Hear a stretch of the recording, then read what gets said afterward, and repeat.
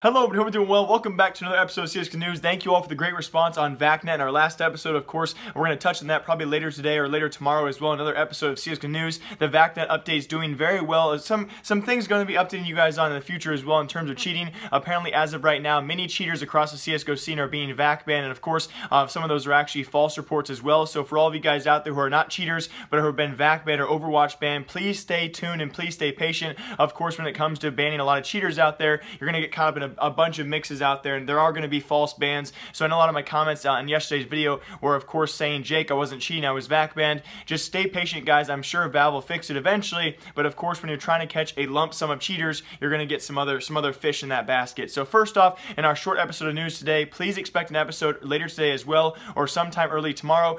We have internet issues here right now currently, so today's episode is probably going to be a bit shorter and mainly focused around one story, and that's the corruption in the Asian scene revolving the team known as Fierce Tiger. If you guys do not know, a couple months ago, this team was actually formed as the Chinese super team of ex-Tyloo and ex-Vici gaming members, and apparently doing quite well in the FaZe major minor system. We'll talk about that in a bit here, but also one of their players was actually Vac banned earlier this weekend, and his name was Leo. Now, Leo was reportedly Vac banned during the Asian Championship Series. Now, also later that weekend, though, after they replaced Leo, he has been permanently banned by Valve. The entire team is under investigation, so a great job by Valve. Of course, once you find out one player is cheating, that the other teammates might know about that. There might be some other things down the road we find out about. As of right now, the rest of Fierce Tiger is being under investigation, but they are still allowed to compete in the minor qualifiers. So that being for the FaZe major in September, they are doing the minor qualifiers. They finished those minor qualifiers this past weekend. After one of their members, Leo, was Vac banned, they replaced him with a new member, a new sub no one really knows about, by the name of TB Girl. So no one knows who this new, I highly doubt it was actually a female member. No one knows who the substitute was. They did actually replace Leo with that member, and they wanted to actually qualify for that minor. So they will be at the minor for, of course, out of the Asian scene, they'll be in the minor for the FaZe major. But in big news, it's actually very suspicious, because not only was Leo Vac banned previously, but apparently the team as well, 3 of the 4 teams they faced throughout the minor qualifying system were actually disconnected internet-wise, and they were actually forfeiting those matches, which is not only incredible, it's actually not only miraculous, it's absolutely unbelievable. Yes, of the 4 matches that this team known as Fierce Tigers played, 3 of those 4 teams, I believe the teams were, as of right now, unofficially, Team TK, Team Roar, as well as the last one was Vici Gaming.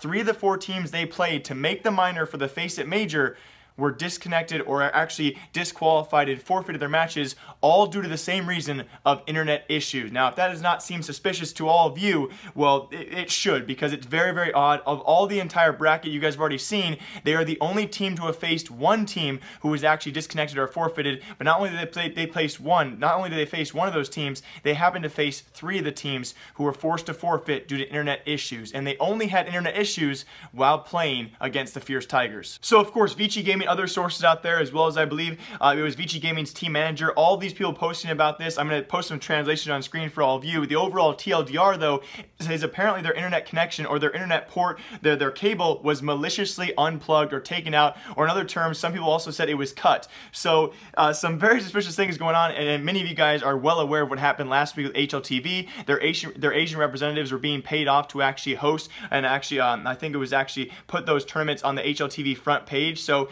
in terms of viewership wise, their HLTV representatives of the Asian scene were being paid off to promote those Asian tournaments, and those same tournaments were also being fixed. So not only was that corruption last week, HLTV, they got rid of those employees, of course, right away, but on top of that, now we have these issues where apparently it's been alleged, no one knows for sure, there's been no confirmation right now, but the police have also been notified of this. Vici Gaming, they were the last matchup for Fierce Tigers to play against, and that's a big, powerful organization. Of all the Chinese teams they face, Vici Gaming was definitely the biggest one. They reportedly actually notified the police about this, and they were trying to get the match replayed, because of course that was a big matchup. It was the last one they played to actually qualify for the minor system, so of course a big placement there. They are trying to get the match replayed because of their internet connection was cut ironically enough right before match time. Actually, I believe it was during warm-ups, and they could not connect back in time, and that way by forfeit, Fierce Tigers got the first place finish and qualified for the minor. So all of it seemingly so suspicious. It seems to be very well timed. And again, I'm not going to be accusing these guys, but it does seem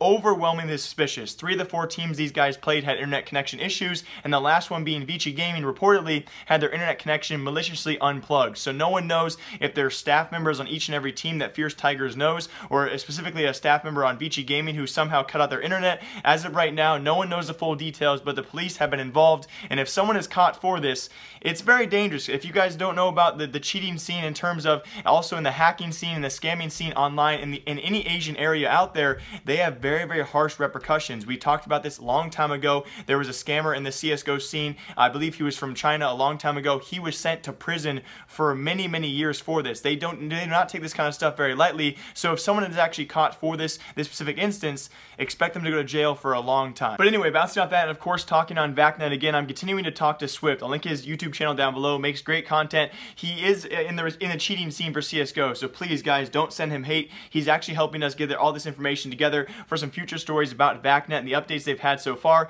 Actually, he was a big reason why yesterday's video did so well. So huge shouts to him, and he's still compiling information for a future episode for us to talk about to you guys about the VacNet updates that are stopping so many cheaters out there, which again is probably hurting the game of CSGO, which has really been hard to see so far. We are now currently seeing just how many cheaters are in the game of CSGO as the player numbers still dwindle and still decrease. As VacNet is working better and better, the game is doing poorer and poorer, which is, it seems to be a terrible thing. You would think if you're stopping cheaters, the game is going to improve, but seemingly as of right now, it's only hurting the game. But again, of course, we want these cheaters gone eventually 100%, so that's what we're working towards, but slowly but surely, we are making headway towards that. Now also on top of that, in the thumbnail, you guys see it, one of my friends out there, also in the cheating scene, once iconically known for calling out many pro players of cheating, apparently was Vac Ban a couple days ago. That was, of course, Dan M. He did officially reply to me, and I'll show the Steam message on screen for all of you. Now, reportedly, him and many people out there have not played CSGO for the many past months. He did log on to actually sell his CSGO skins. He was actually playing against someone who reportedly said he was going to report bot Dan M,